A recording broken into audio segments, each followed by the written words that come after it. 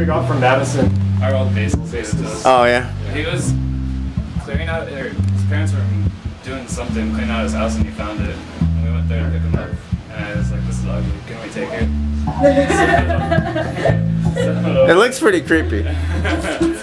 He's a golfer or yeah, something. he's a golfer. And we just keep our like various like things in his arms. His golf caddy thing looks quite like a penis. Oh, I won't zoom in on that. Keep this G-rated.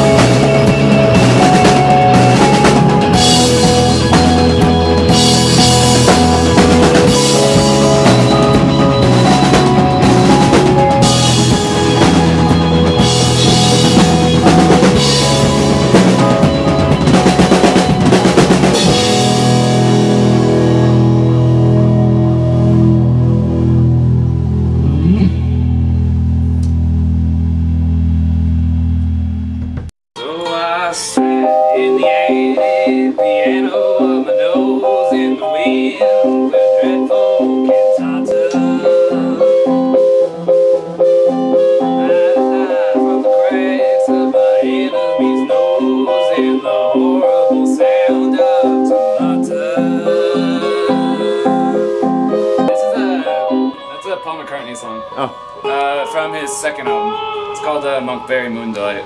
He covered canyons, so. Yeah, he covered canyons. He covered canyons back in the day. He didn't know it.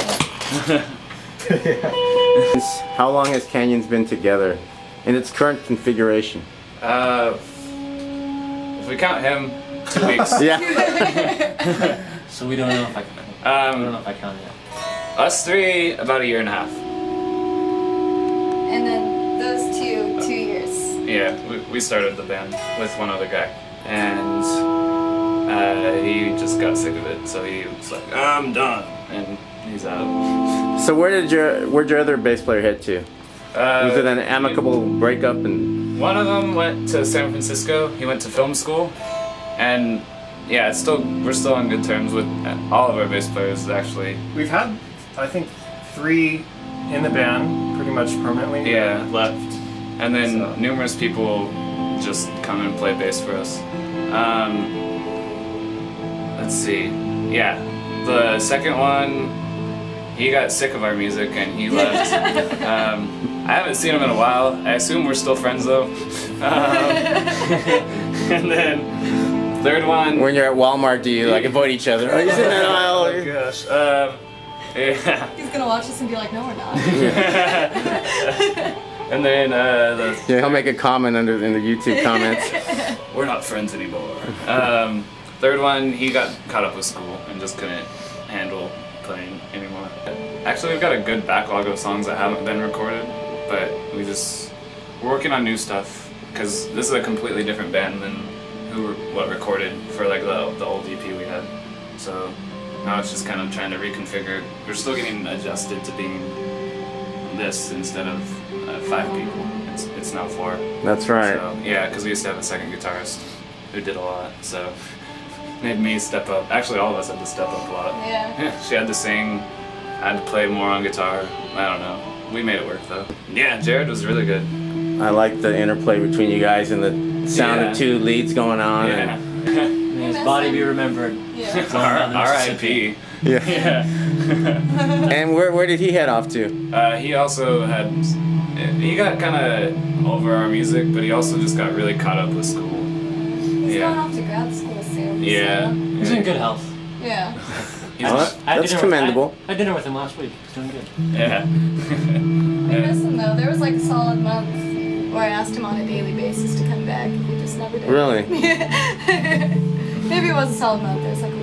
That's not gonna do justice. A slight exaggeration. Yeah. But it felt like a solid month. Yeah. A week that felt like a solid month. Yeah. Exactly. Or maybe a day that felt like a week that felt like a solid month. Yeah. Since then, though, since he hasn't been in the band, it's kind of freed us to do just kind of. I feel like we do a lot different stuff. We've changed a lot in our sound because he kind of had a certain style that we worked with and we all liked. But since then, since he wasn't there for us to really go with that, we had to reconfigure.